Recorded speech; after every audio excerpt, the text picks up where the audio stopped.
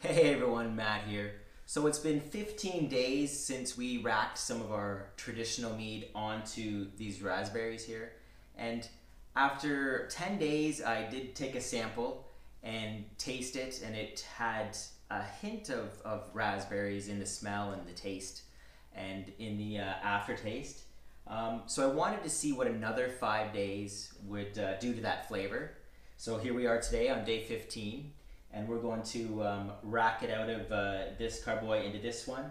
And you'll see that this one's green, and you don't normally see green carboys like that. Usually you see clear ones like this, but I actually found these at my recycling depot, and I paid 40 cents for a bunch of these.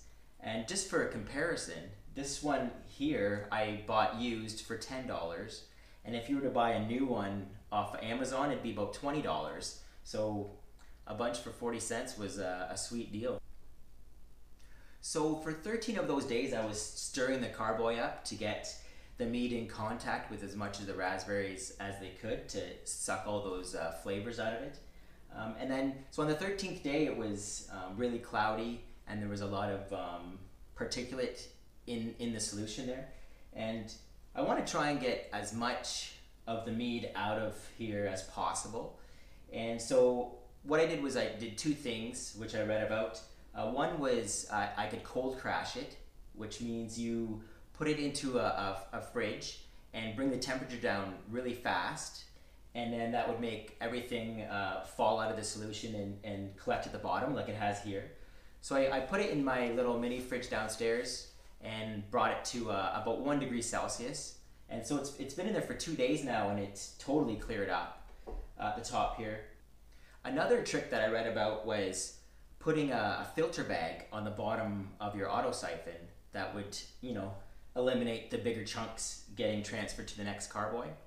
And even if we do get a little bit of particulate in there, it's still gonna bulk age in there, and all that sediment will drop out, and then we'll rack off there again, or rack it into the final bottles or whatever. So if we do get a little bit in there, it's not the end of the world. And as always, everything that you see in here has been sanitized, all the equipment. I actually did pre-sanitize all my bottles. Once I washed them, I leave a little bit of the sanitized solution inside the bottles and cap them off, and then it doesn't let any of the bad things grow in there while they're in storage. But one thing I do want to do before we rack it over is do another hydrometer test and maybe get a little taste test going. So let's go do that. Okay, I got my hydrometer there with my sample tube. So let's get this out of here. Oh, it's sticky. Oop. Put that in the sanitizer. Ooh, smells raspberry. Let's take a little bit of this.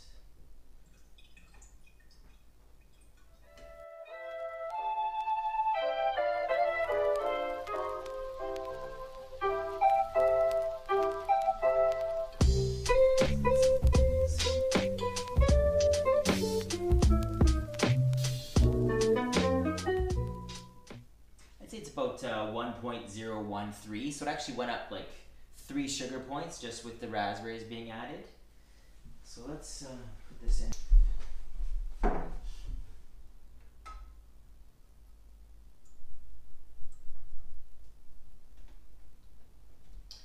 take a little sample.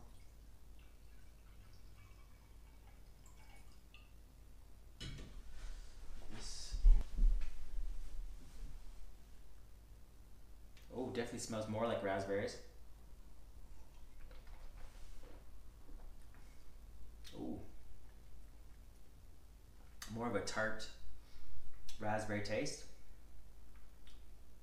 Tastes good though.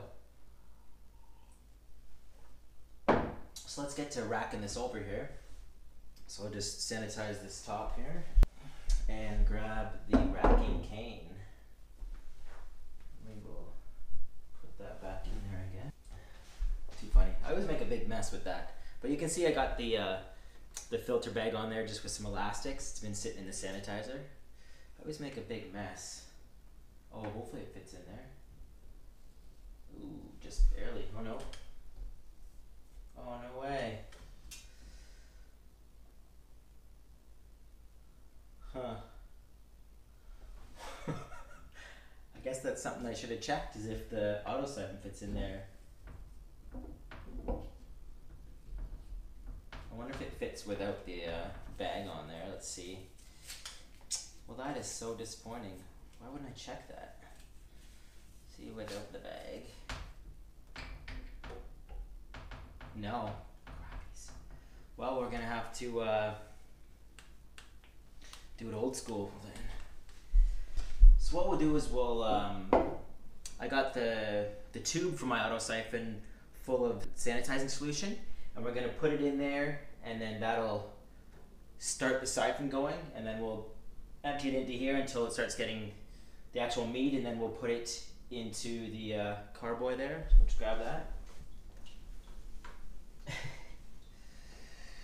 So I don't know if this is gonna work. I've never tried it before. I've seen it. Man, I'm making a big mess. Anyways, let's try this. Just put that back there.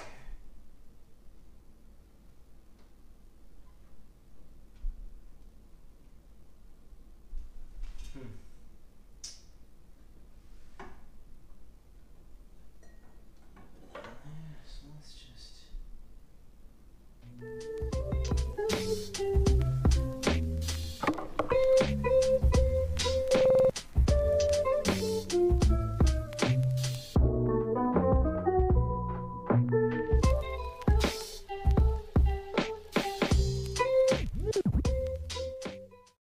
Well, that's kind of a failure.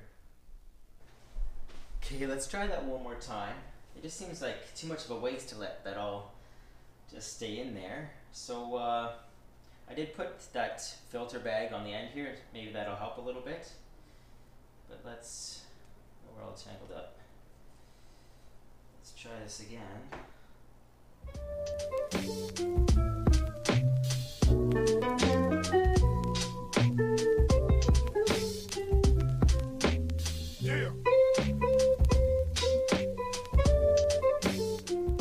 Wow, that was an epic fail, hey?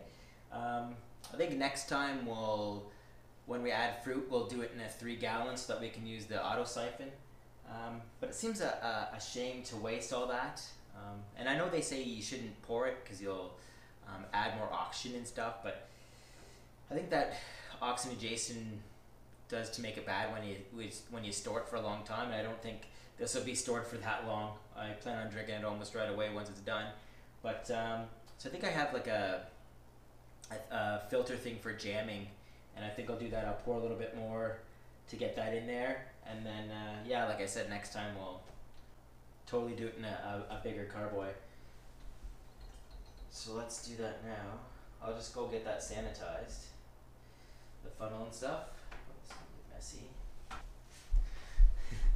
Okay, let's give this a go. So I got my funnel. I got this little filtery thingy. Let's see how much of a mess I can do now. This in there should be good. Well, this is not gonna go well.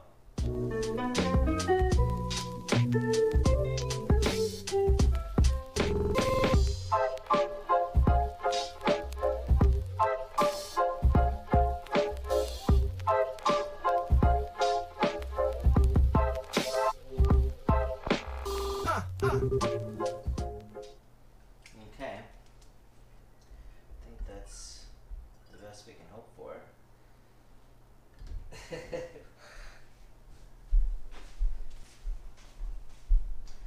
Ooh. Ugh. Well, I got a bit of cleanup to do. So I finished that cleanup, and that is definitely not the way to do that. We will find a better way to do that. I think doing it in a bigger carboy, so you can use the auto siphon there with the filter on it. But once I put the airlock on it and gave it a little swirl, you could see that it was releasing CO2 again, so it's under another blanket of CO2, so it should be fine. And it seems, well, seems a little cloudy, but we'll rack it out again and it'll clear up. But it did turn out pretty good. So if you like this content, thumbs up, subscribe if you haven't, and thanks for watching.